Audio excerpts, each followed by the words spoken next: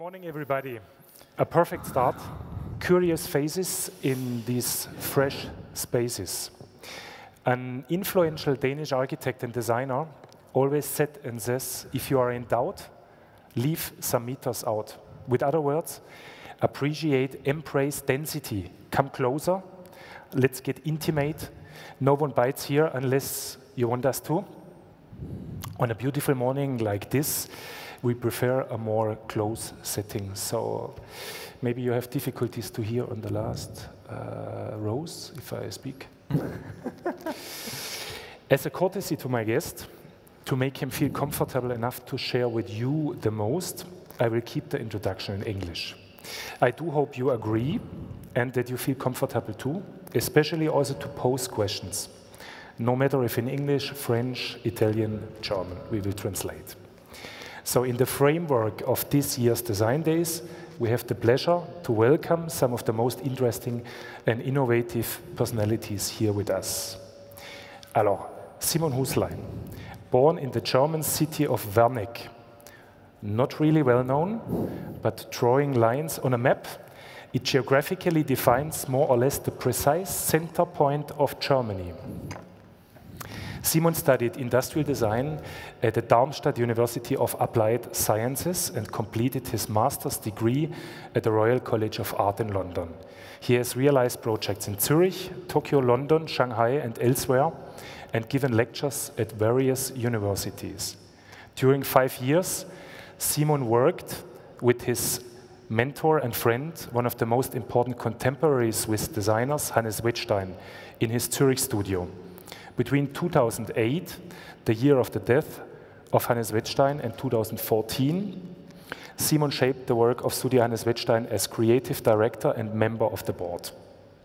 Simon now works independent and continues to develop products, furniture, installations, and spatial designs.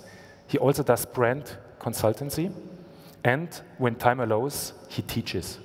So we are very happy to have Simon here with us at the head.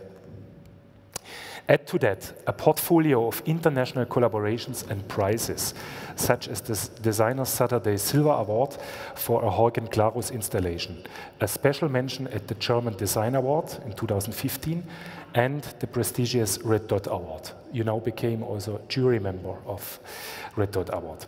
In short, behind his modest appearance, I detect a strong, if not restless, personality where you can expect everything from delicate, refined, minimalistic watches to completely deconstructed furnitures and flying trees, as if gravity never existed.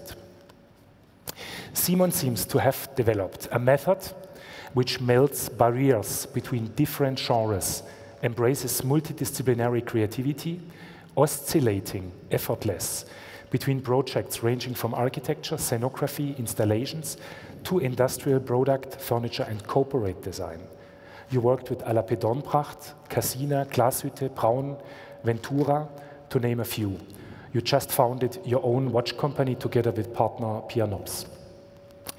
What is, I hope you will dive into that later on, the driving force, the trigger, that you don't want to fix yourself to a specific field? Cross-disciplinarity, team spirit, precision, a passion for the limitation in materials and their possibility, especially unseen ones, an intuitive and experimental approach, and the creation of emotions are some of the keywords which come to mind. We learned from Peter Ippolito, another great figure in design, whom we had here with us during a talking head, that he originally wanted to become the Chancellor of Germany. Simon, though, is a little bit more modest. In his early days, he wanted to become a priest or a pastor, if I'm right. The black clothes I already can imagine, but obviously the Sunday morning thing wasn't your thing. Then on the other hand, you also have a past as a hip-hop DJ and producer. Simon also has a reputation to shake and rumble boring parties and festivities by the means of design with the help of just a package of aluminium foil. We checked that one out. Next time the head is throwing a big event. Okay. You also dispose over, at least in our Swiss context, a slightly anarchistic ritual, which you share every Friday morning, 6 o'clock, with a bunch of friends. Let's say an unusual way of exploring the city. You are doing parkour. Persons close to you, personally or professionally, say you have a distinct pronounced need for harmony. Open confrontation isn't Simon's thing. So how do you deal with clients in difficult situations? Discipline is very important to you, obviously. Also the discipline to strictly distinguish and separate between work and family. I had the pleasure to visit Simon's home once, which is a refreshingly design-free zone. You seem to approach every new task, client, situation with a mix of open mind, non-categorizing look, a childlike curiosity, a zen-like reflection and meditative aura. It's almost like if I feel stressed, I want to share a few moments beside Simon to calm down. Simon stretches and pushes the limits constantly further of what seemed to be technically possible or perceptually and conceptually imaginable. The word innovation has been used too much, nearly inflationary, when it comes to new interiors. Also, if it sometimes just was about the same thing again, just in another color, surface, material.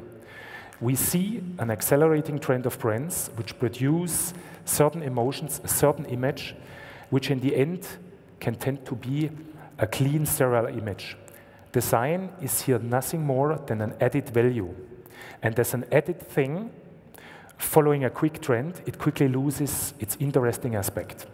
In the case of Simon's work, there is no sterility, but an idea and utmost tangibility in the foreground. You want to touch his works and not just see them. To me, his works appear refreshingly innovative.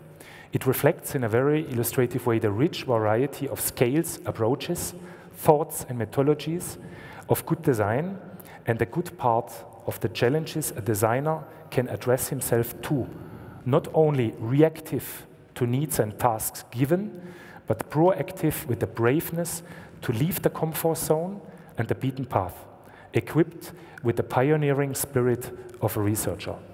That's why we are very happy to have you here today, Simon.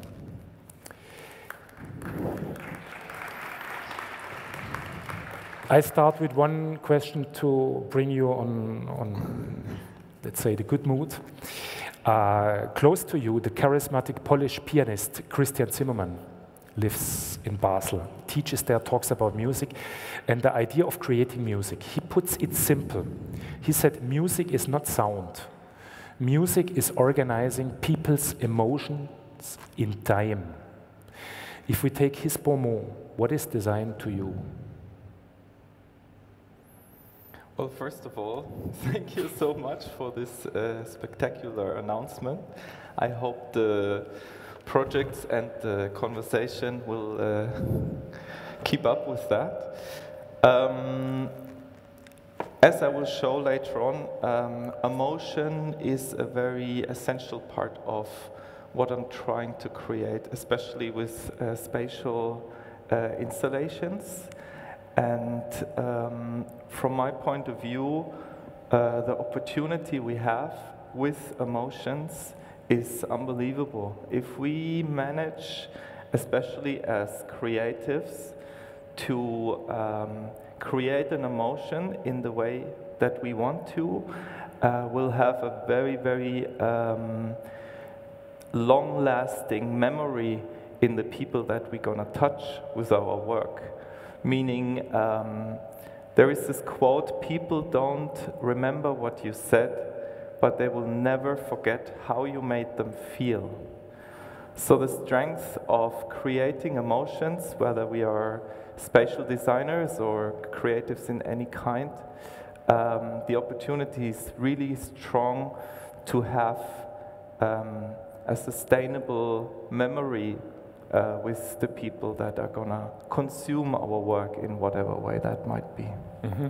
Can you illustrate that with a few of your projects? I'll show some work and I'll try to to make that connection in the presentation. Let's go. Okay.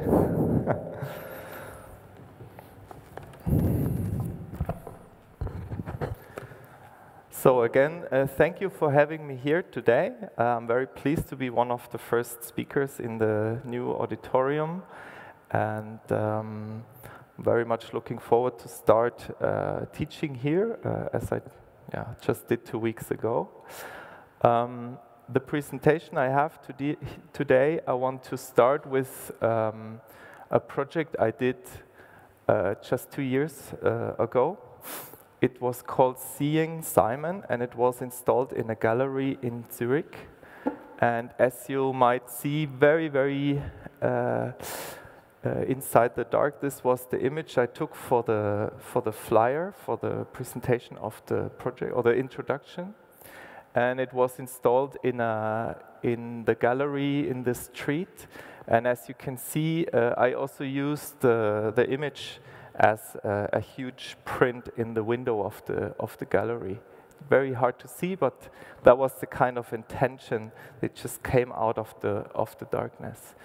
So what I did, I set up this installation that I announced as a scenographical journey or a trip that people could book, and they had to go on Doodle and find a time that they could come to the exhibition. And once they logged in their name, this time slot was then blocked, meaning I could make sure that each individual was in the exhibition on themselves. There was no other people at the same time. The installation began in complete darkness, which is really difficult to show you on a screen. I would have to crawl inside. But I'll show some images of the content. And what happened is you really were alone in complete darkness. And I started with a narrative of texts that kind of made a range from texts that I selected, like quotes from other people, all the way to something very personal. So what I wanted to do is people kind of follow me on a trace of what my mind had to express. So this was the very first text that you would find in the darkness, which kind of gave the overall idea of the exhibition, that it was about showing yourself. So in my case, the exhibition was called Seeing Simon. I really tried to connect to my audience in the most active way. The reason I did this exhibition, I just left the Studio Hannes Wettstein, and I really had to explore where I was going. And I used scenography, I used this exhibition as one of the main pushes for myself into my future, let's say. So you then walked through this darkness to the next text, and I'll just show you a few of them. Again, this was really the initiation. The first text I show is more like a rational beginning, and it got more close and more personal the longer you would walk through it. So these were texts I selected over the years from books I was reading or websites I found, and they really meant something for me. So I really tried to have this kind of journey be very close to me. I showed who were my teachers in the past. I showed who were my triggers and the context I'm working in. So the closer you would get, the more I really focused on myself. And this is kind of like a description of how I interpreted myself as what I was doing. And one of the final information was about the so-called talents that were given me by the Clifton Strength Finder. It's a website which I recommend to each of you to go through the whole process of typing in your strengths and weaknesses, and it will give you 5 points of a huge database that this software thinks that your strengths are. It's really interesting. So the reason I did this exhibition, I said before, I really wanted to find the next level of how and where and with whom I was to work. So this is 2.5 years ago. And I communicated that. I was honest enough to really say I'm at that level in my life where I'm trying to find out where it's going. After going through this dark kind of spiral space, you had to climb a ladder into a higher area, and you stick your head out, and then you're surrounded by tiny fireflies, let's say. And what I did, I had this little fan that you have in computers, and I attached a little light. And then what happens is through the air motion, the thing starts kind of making a really analog, very somehow beautiful path, very individual. So all of those 60 fans that I installed in the end, or 66, they were doing this kind of weird movement and sticking your head out in the gallery about 3.5 meters high above the ground. You're just surrounded by all those fireflies. It was a very poetic moment, and it kind of summed up this very rational trace that you had to come to this position. So this was purely emotional, and it kind of ended the journey that I've been giving before. So what happened after that?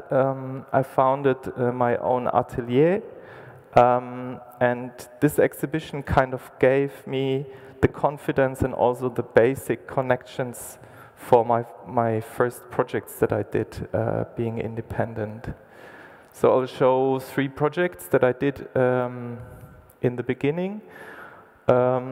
This is an exhibition in the Museum Strauhof in Zurich. It's connected to the literature research department, and they gave me the opportunity to really express the content of this great writer with my own methods. So again, I was building something very dark. People would approach the lifetime story of this writer in this very closed and kind of very personal space, and it was perceived as being really touching people as they were walking through the exhibition. There was another space where you could watch films of experts that would explain their beliefs and their thoughts about the writer, and you kind of had to walk through this installation of wooden elements that were a narrative out of a drawing that Friedrich Glauser had done. So just really try to give the audience a reason to stay in the exhibition, not just run through, to really kind of be inside and become part of the movement of the exhibition. Another project I did at the Designer Saturday, some of you have been visiting,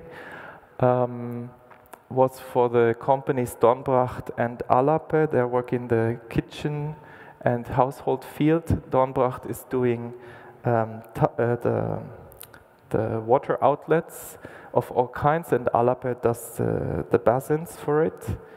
And I tried to, or what I was asked to do is an installation that would kind of accumulate what both brands do and what they are about.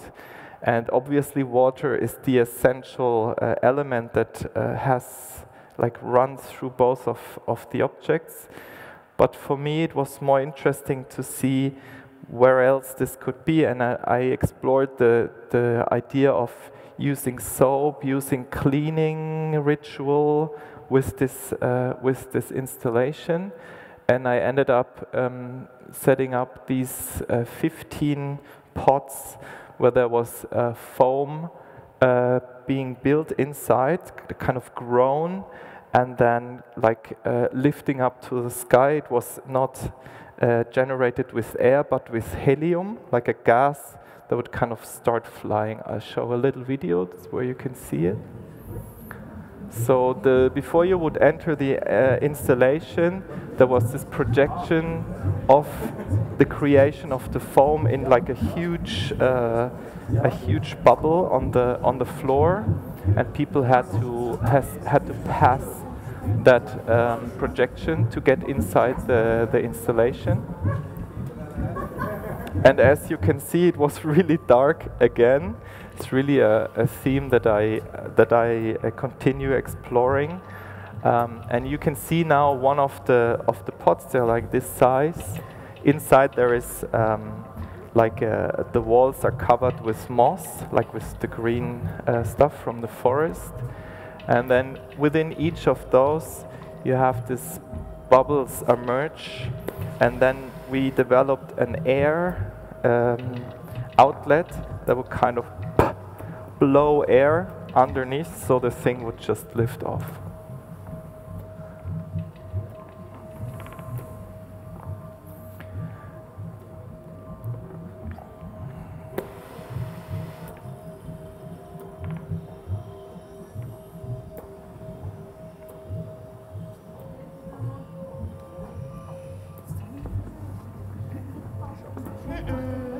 Wir wollen schauen, wie es hochgeht. Achtung, Achtung, es geht. Ist der parat? Ich bin so erschrocken. Dort, von der ist super. Macht sie plötzlich Blut und dann siehst du es. Das ist ein schönes Gebild. Da kommt wieder eins. Schau.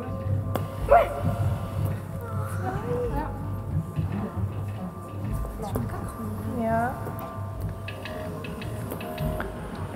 So it was really, for me, amazing to just observe people just stopping there and just being so excited about exploring what was happening in there. So the simplicity of the idea and the effect together really created this emotion that I was imagining to be happening.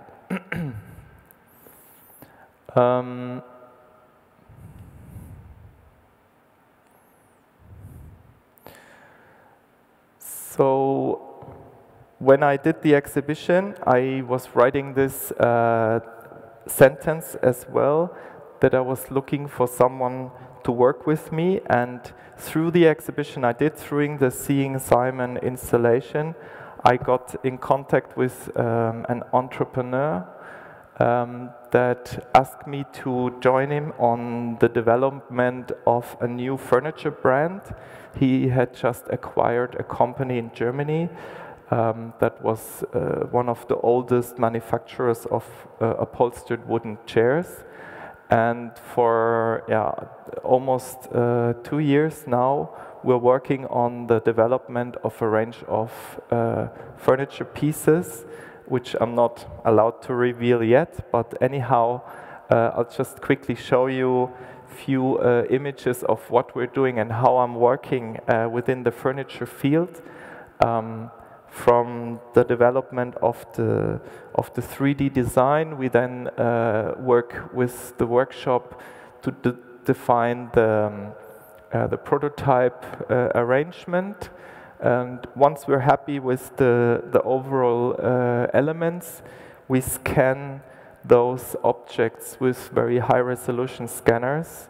So you really get an image of the bone structure, the wooden structure that's inside the furniture, because once it's upholstered, you cannot access it anymore. So what happens with this camera, you get this like high-res 3D file, which is like 1/10 of a millimeter precision of the wood, and then later on, when you have the upholstered chair, and you decide, okay, now we change some dimensions. You can then use a process called reverse engineering, meaning when you do the CAD drawing, you really know exactly where you want each element to be, because you have the foundation of the scan underneath your drawings. So with that, we're in the process of realizing those furniture pieces that will be revealed within the beginning of next year. So again, for me, this was really something amazing, that with this exhibition, with the opportunity of having this audience visit my thoughts and my situation, I really could connect to one of the audience to really start this journey together that I was looking for. Another project that happened not through the exhibition, but through an existing contact to Pierre Nobs. He is an entrepreneur as well, had been running a successful watch brand in the past, and is now kind of retired, but not. He called me up early this year and he said, we have to get together, I have an idea. And what he came up with was an idea how we could define a new genre of watch that would overpass the problems with the new Swiss-made regulations. Since the beginning of this year, if you sell a watch that says it's Swiss-made, you have to do a lot of your work within Switzerland, which totally makes sense, but for small watch brands it's really difficult.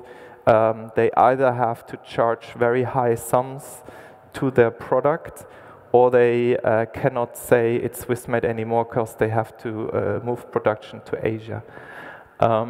So the idea behind this product, which we called Bolido, is a Spanish word for meteor. The idea behind it was to design it in a way where it didn't need a molding process to be produced. So if you have a mold, which is very expensive, costs about 20 to 30,000 Swiss francs just the mold. You have to then work around the thing that comes out and polish it and do all kinds of extra work. It makes a limited number of products very, very expensive. Only works if you do really hundreds of thousands. So just a second.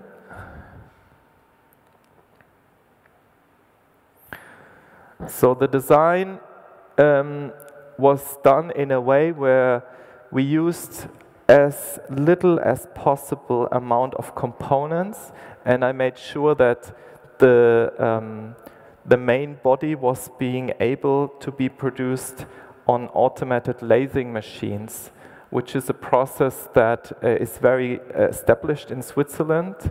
This is an early rapid prototyping volume model, and a later volume model of the metal. But the interesting part is how it's being produced. So it's not molded, it is made by a lasing machine. So this machine is automated, and it just pushes the metal from the back and then takes off all the elements from the front by itself and then cuts it off, and you almost get the final result out of the machine. There is no handmade process involved. And this industry is highly developed in Switzerland. They work for German car brands and whatsoever to produce parts. So we could use an existing industry in the country to produce parts of our watch. And with that, we were able to price our product comparatively low, which is very attractive for the audience that we're looking. So this is me together with Pierre in the beginning of the project. And if you're interested, I can show you the product later. So in order to being able to do this project, we used a now very accessible financing principle called crowdfunding. on the platform called Kickstarter. And we were happy enough to be founded for the money we needed to lift off our project just within hours. So after 16 hours, we had the acquired 58,000 Swiss francs that we wanted just by people that ordered watches before the brand even existed. So this is a very successful example of how much the power now moves to those who use it. It's really unbelievable. It was the first time for me to do something like this, and it was a lot of work to setting it up, doing all the video to show, hey, we're doing this project, help us. But in the end, it was really a great experience how much this is possible to use your own creativity to do something in real life. So this is one of the shots of the prototypes that we did, and now next week we'll send out the first batch of 80 watches, and the rest is being produced at the moment. So prior my independent work, as Jan was saying before, I was working for Hannes Wettstein, a very influential and famous figure in design and interior architecture in Switzerland. He passed away in 2008, and I was fortunate enough to being able to work with him for many, many years, and he kind of took me on as a very close person to really show me how he was working, giving me a lot of trust into how I was supporting his work. So this was really the initiation of a lot of things that now matter to me. We did a book 2011 about his work and an exhibition in the ETH, the school in Zurich, where we used the main auditorium, the main hall of the building to show most of his important projects. And we also did a projection on the back of the exhibition, where we had this nice animation of all his sketches. He was sketching like crazy, and we had all the scans of those images he did, and they were kind of falling into the exhibition, kind of like a really soft way to show those imaginations he had.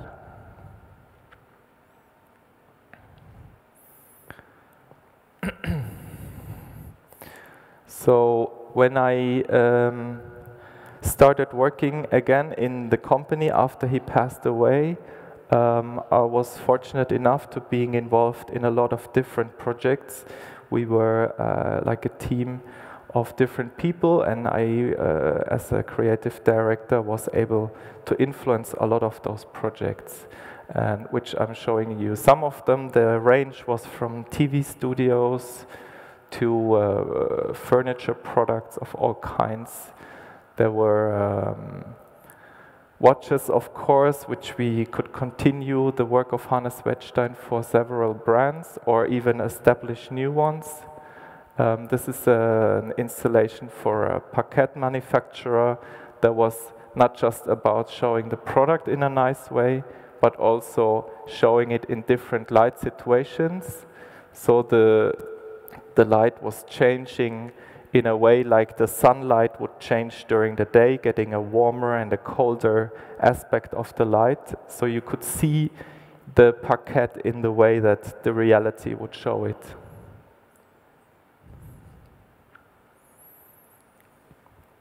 More furniture, especially for the Swiss brand Horgen Glaros. And there were spatial installations, and I'll focus on this more because it now is more of a continuation for me than other projects that I did at Studio Hannes Wettstein. This was also a Designer Saturday installation we did for a Swiss company called Skyframe. They do these moving windows, and what those windows do, they kind of disappear. meaning you have your room with the window that's from the ceiling to the floor, from left to right. It's inexistent. Either it's closed, so there's just glass, or it's open to the side, so there is nothing between the inside and the outside. And how you would present this product to the audience was kind of tricky. And what we did, we installed the window between an inside and an outside to have this kind of membrane that would give the visitors of Designer Saturday this kind of, now I'm entering the outside, this kind of feeling. And to have the outside be felt as, okay, now we're outside, even we're in the exhibition hall. There was this analogy of the full moon in the back, and again I used this little fan-activated lights that would fly around, and people had to kind of navigate through them to get to the exit of the exhibition.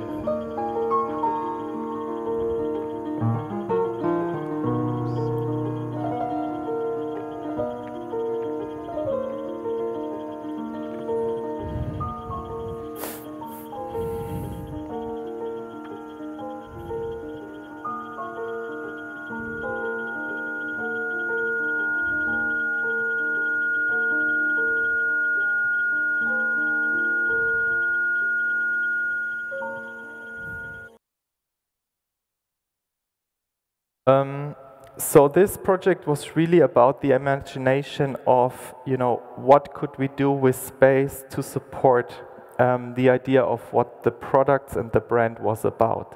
But there was other projects where we had a more clear starting point. For instance, we designed a family of chairs called Clio for Horgen Glarus, and the development of those chairs was mainly related to the fact that we wanted to use the most massive piece of wooden board that the company was able to bend. So they do a lot of bending. They bend the legs of the chairs and all the backrest, really steam the wood, bend it, dry it, and then build their products with it. And this was kind of like the most massive piece their machines were able to push. And with this, the chair was supposed to be cut out of this massive piece. And because we did already the chair, we were also imagining how could an exhibition that would present this chair be composed of? How could we use this element to then include into our exhibition? So this is how they bent the wood. It comes out of an oven. You see the oven up there. It's in there for a couple of hours under pressure and with a lot of steam. And then this machine just pushes it together. You can really sense the force. And then it gets held in the position that it's now, moved into a drying chamber, and then after a couple of days it remains in that position. It's unbelievable. Even you put it into water or steam, it will never go back into the original position after it's dried. It kind of changes the physical structure of the wood. So, yeah, trying to find an emotional metaphor of what we could do with those elements. We developed this kind of herd of cow-like or animals that were composed very simply by those elements, and then our backrest of the chair would be kind of like the horns. And we had big ones, we had small ones, they would like move their head, and it was a really engaging installation where people had to walk through the animals to get through the exhibition, and they would just push, the things and watch it and laugh, and it was really a nice way to engage. So this is the installation when the light was still on, and then later it was quite dark in there, so it's kind of this mystical feeling walking through the animals. And before you enter the exhibition, there was roots of trees coming out of the ceiling to give you this basement. We're in the basement, we're underneath the earth. There is this place where these cows are, and this kind of narrative of the space that worked really nicely. And then in the end, you would proceed to the furniture pieces that we didn't lacquer. We left them very original. The wood was still untouched, and then later on you would see the finally like the painted thing that you could sit on. So this was kind of the narrative coming from the object to the installation. And then there was kind of like a process the other way around. We did an installation for the company called Bauwerk and the first project we did with them was this huge pile of elements that you were able to enter.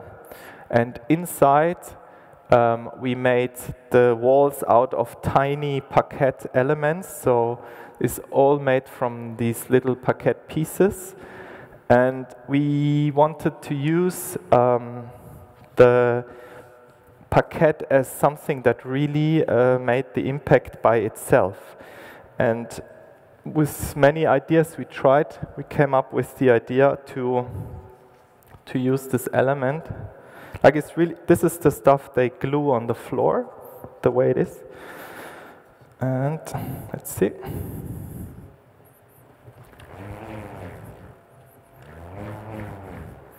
So it now makes sound. And it says, so klingt Eiche. This is how oak sounds like. And we installed 3 of those on the ceiling of this tower where they were rotating. So there was this sound immersion of in this space. And when you left it, they gave you one of those as like kind of like a present. So again, using the object as the central piece of a spatial immersive installation. Because we worked so close with the company, we were able to do more installation. This was one where we built little houses and kind of throw them upside down. You could climb inside, and the reason for this was that you now can access the floor or the material that they sell without having to lie down or kind of cramp on the floor. It was really kind of in your face, you could touch it, you can see the quality of the product. So we kind of threw around the whole building to do this. And after a while, we decided that we would try to elaborate a new kind of parquet floor, and we convinced Bauwerk Parquet to trust us to do this development together with them. And from many, many ideas that we had around the theme of pattern, like repetitive new shapes of elements, you can see we cut all kinds of dimensions and tried to find interesting new solutions. We came up with a very simple but very powerful idea of just those 2 elements. So one is in the ratio of 1 to 2, and one is in the ratio of 1 to 3. So what you can do with those is simple but very striking. You can do a range of patterns that are, because of the quite massive size of each element, you can do something very poetic in the room with the floor. So it can go from, you know, traditional patterns to something more complicated. And because of the size, it always looks quite generous. It looks quite luxurious. The older patterns that you see in castles and in all kinds of buildings, they're very small, and those are huge. So it really is a contemporary floor, even it uses this traditional patterns, let's say. And what we figured out while we were doing the first project, is that we can combine different patterns within one apartment, let's say, or one building. So this is the first apartment that was built using this new floor system. And you can see the bedroom where, you know, we wanted the atmosphere to be quiet and relaxed. We used the smaller one, and just in a very simple way, just repeating it. And then as you would go into the alley that would connect the living room and the bedroom, the same patterns would kind of start moving. So they would kind of like shift back and forth. So it was a more dynamic expression of the exact same floor. There was no disconnection between the the bedroom and the alley. It was just suddenly it would start to do this. And then when you would approach into the living room, which was massive, then you can see as the alley pattern changes into something even more wild and kind of, you know, more expressive, if that's something you're interested in. So we had different patterns of that kind of loudness, and it was a really nice way to have all those different expressions with the same floor in the same apartment. The last project I'm showing within the Studio Hannes Wettstein time is this watch for Nomos that I did. I've been working on different watches with them, and this one I could really put in a lot of ideas that I had gathered over the years into how the surface, how the elements of the watch could be designed, and it became a really kind of masterpiece of polishing, three-dimensional polishing quality, where the surface of the side is kind of going in a very complex shape, but you almost don't see it. It's really this kind of needless surface, and it just comes to life with the reflection of the polished material. So you can see the quality of the surface only in reality is really like how it comes to life.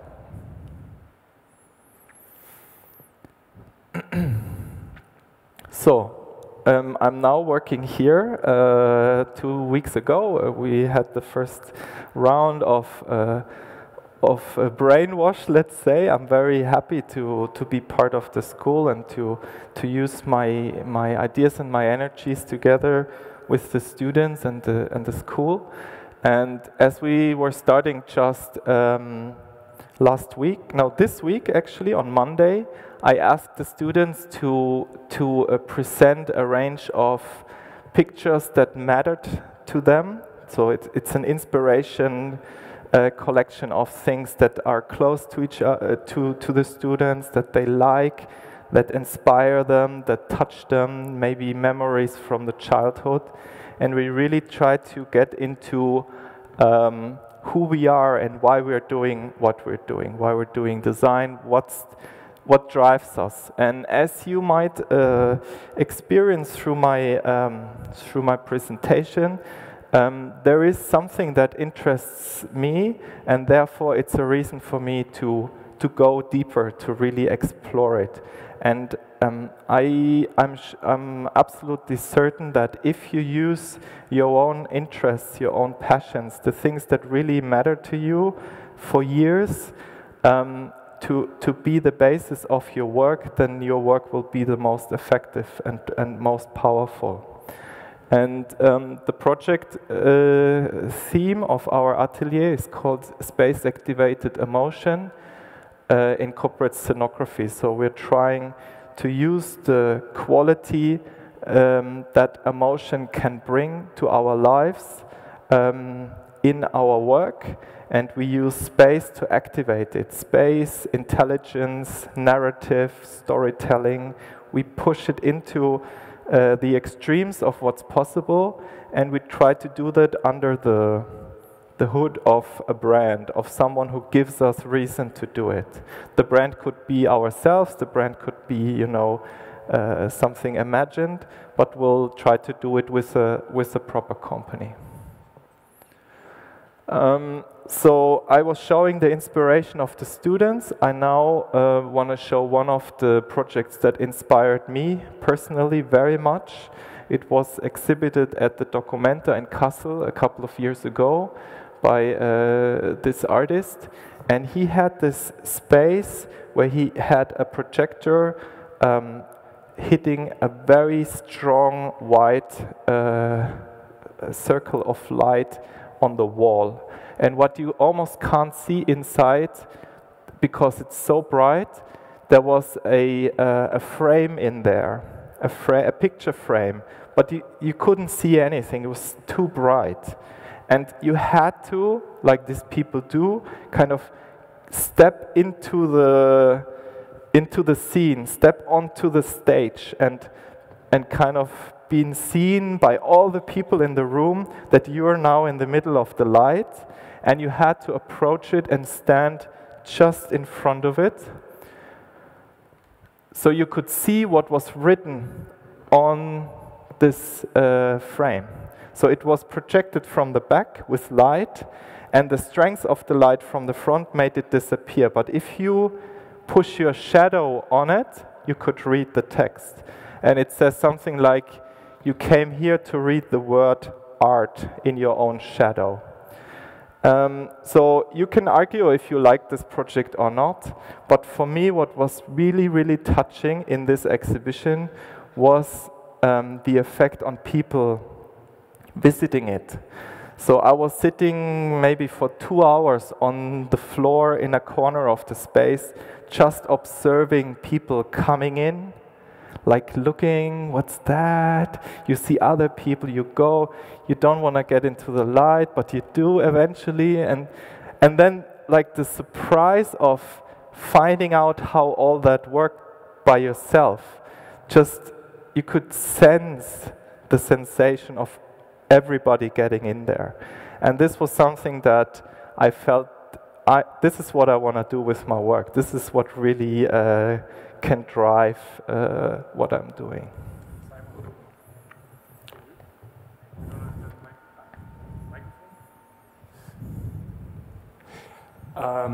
You talked about this key moment, the installation from Gonzalo Diaz. We see a rich variety of different projects. Is there something like a red wire which inspires you, like in your daily work? Is there something which you always come back to and say, that motivates me, or it gives me like a certain way of iteratively like advancing projects? Well, in general, I think with most creative people is wanting to do something that matters. It doesn't really mean, you know, in a certain way, but to matter in general. It can matter for just one person, it can matter for a big audience, but the things I do, I want them to have an impact, a reason to be existing. That, to be honest, that's enough in general. It's hard to get there, to have things matter, because we live in a world where we're just bombarded by things and ideas and Instagram and YouTube and I don't know, and exhibitions, and there is giants walking through the city.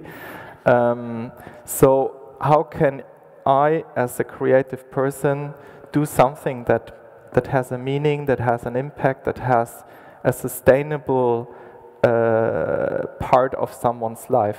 That's maybe the main motivation. And as for the inspiration,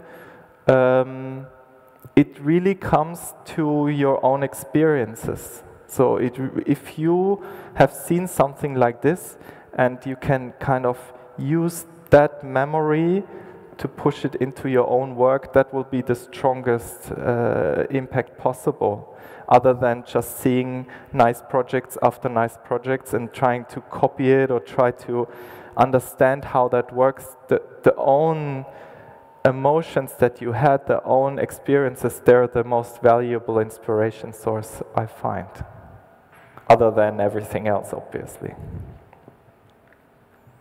Great art, great food, great music. I mean, you can have a list like this, but it's really the things that you have felt yourself that give source to find solutions.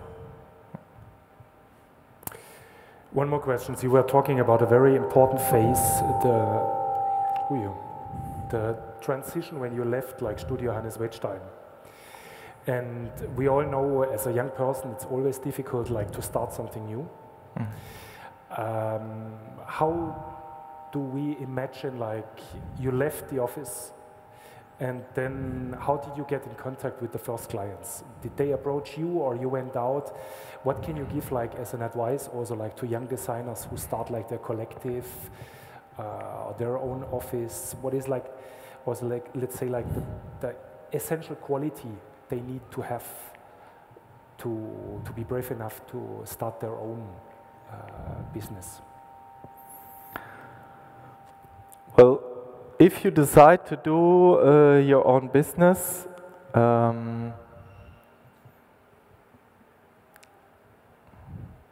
you just have to expect to work a lot, because nothing will come for free. You really have to work your ass off. But if that's the urge that you want to be independent, that you want your own the things that matter to you to surround you, then you will find this energy to do it. And there is no shortcut or no trick to get to success. It's really about hard work. And it's about being dissatisfied. This is something very interesting. Another quote I found, that quality of design doesn't come from the love for the client, it comes from your own dissatisfaction. So this is what's driving the quality, not that you think, oh, this is such a nice brand, I have to do something fantastic.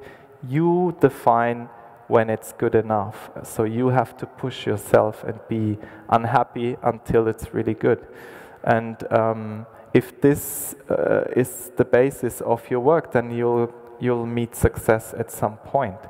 And giving guidance about how to approach the audience is very, very individual. Some might have to invite everybody they know. Others will just call up companies and ask them directly. I don't think there is a kind of like a general thing I could say, but anyhow, you have to be not just creative in your work, but also creative in the way to approach your audience. And you can learn from everything surrounding us. You can learn from how artists do it. You can learn how musicians do it. And as I was showing with the Kickstarter project, there is new ways of doing it that were just not existing before. And you can really use them for yourself. You just have to see where your capabilities can have an impact. So, because everybody pushes all the triggers and sends their images on Instagram and I don't know. So you have to find an outlet to your work that works with what you do and to be unique enough to be seen and heard. That's basically it. Thanks a lot. Do we have questions from the public? I have one more project that I could show if time allows. Yes. Okay. Because the impact that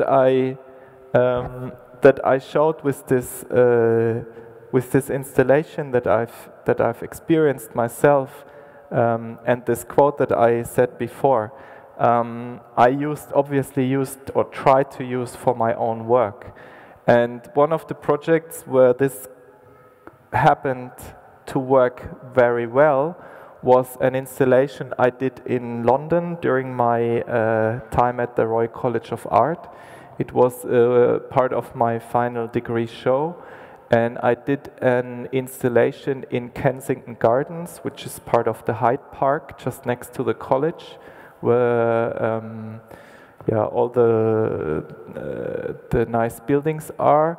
And I installed this time machine, or like a sundial installation in the grass, and it consisted of various aluminium sheet metal elements that were just placed in a weird organization. And when you walked through the park, kind of trying to find the reason for this, you would find a spot where suddenly all these elements kind of lined up to form numbers. And you would just, try to find that position where you could see all the numbers at the same time. And when you did find this position, and there was only one exact spot in the grass, then all those numbers would line up and form this arrangement of numbers. And what then happened, because you're standing here, this is the sweet spot where you can see all of the numbers in the precise way. Now you are the center of the clock, and now your own body's shadow will show the time. So you're the sundial yourself. And as you can see here, it's 4:30 or something like this in this image I took. So what was so striking to me, was just observing people as I did observe the work of Diaz with this project, to just see how they would approach it, how they would just wander around and talk to each other, and then, come here, I found it, and then be amazed by the moment of realizing that they now just became part of the installation.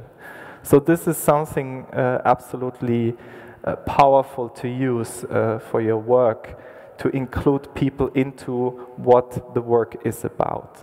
And I was sitting on that bench for hours again to kind of see how that worked and find the patterns.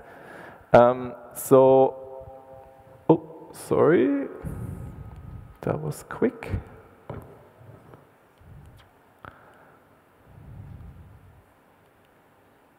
So I constructed the installation on the computer to define the right shapes for all numbers.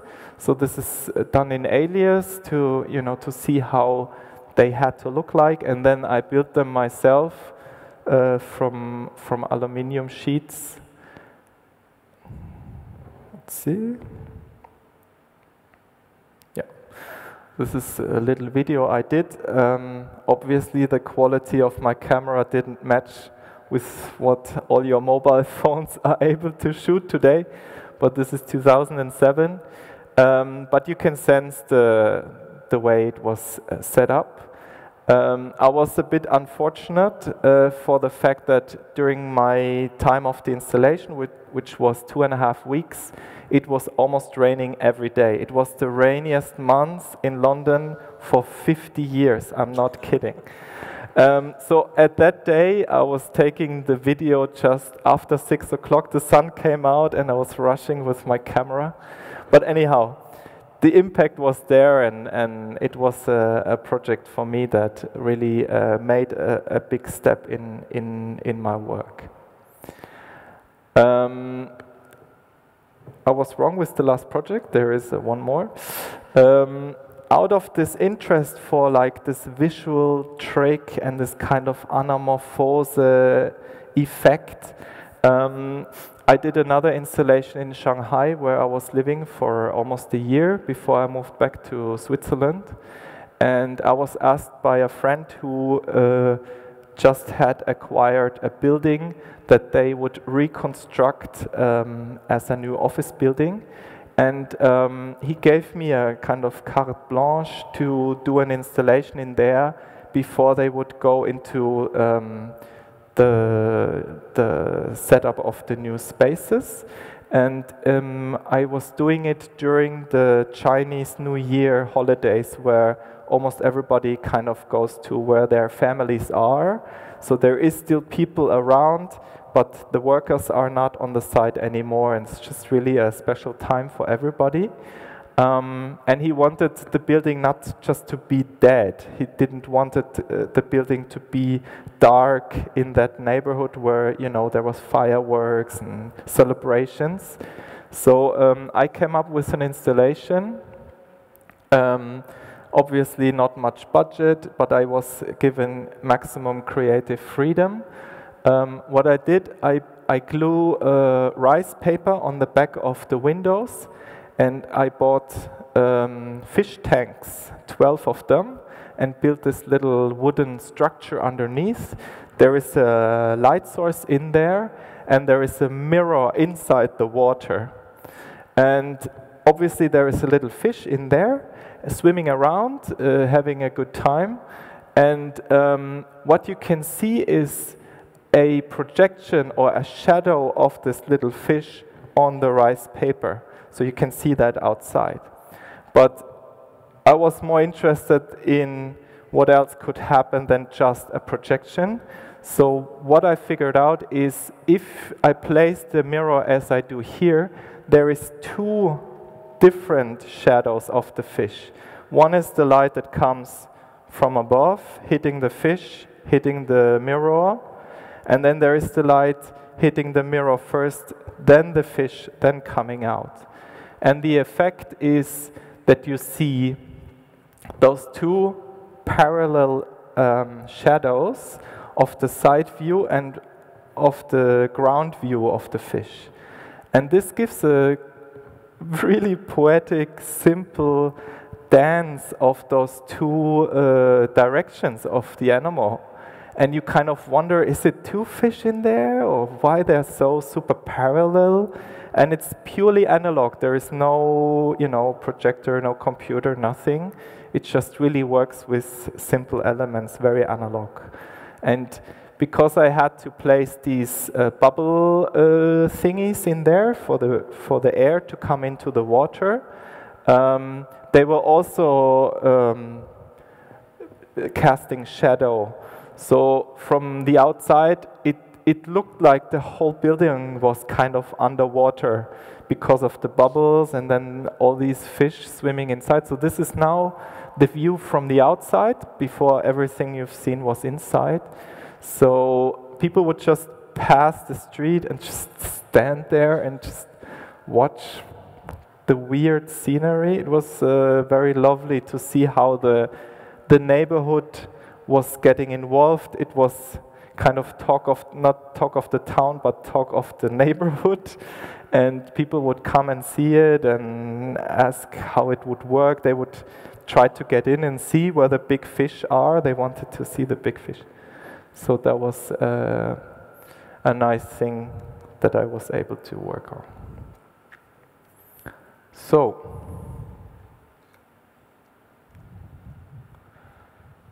let's see if this works one more time. So, as I'm now starting to work here at the school, I had the urge to kind of express also the reason why working with students, working within the field of teaching is interesting for me. And I had a very touching experience about 6 years ago when I did a 1-week program called Naikan. It's a Japanese ritual where you sit into a tiny room and you meditate and you think of your connections to people that are close to you. It's something Buddhists established at a certain time, and it's now done all over the world. And a friend of me recommended, go there, do it. And not knowing what would happen, I just sat in there for 7 days. And you have a coach that comes in every hour, and you can talk to him, and then you're on your own again. And you go through 3 very simple questions or 3 things that you think about. You're thinking about what you've received from the people that are close to you. You start with your parents, you start with your mother, and then you go by certain times of your life through all your siblings, your grandparents, and you really kind of get an understanding of what they gave you, what you might have given to them, and then finally the harm you maybe caused for someone else. Very simple things, and you just, I mean, what did I harm my father when I was 2 years old? I don't know. But I can imagine, I can go through this, you know, idea of, you know, going back in time. And as it is unbelievably personal, it also means that it kind of brings back your whole kind of life story in a way. And you're sitting in this tiny room every day and no mobile phone, nothing. This itself is an unbelievable experience. But what happened to me as I did this ritual and as I did my little notes, I had my sketchbook with me, and this is just one of the pages I filled during that time, was that I became so unbelievably thankful for what I had received.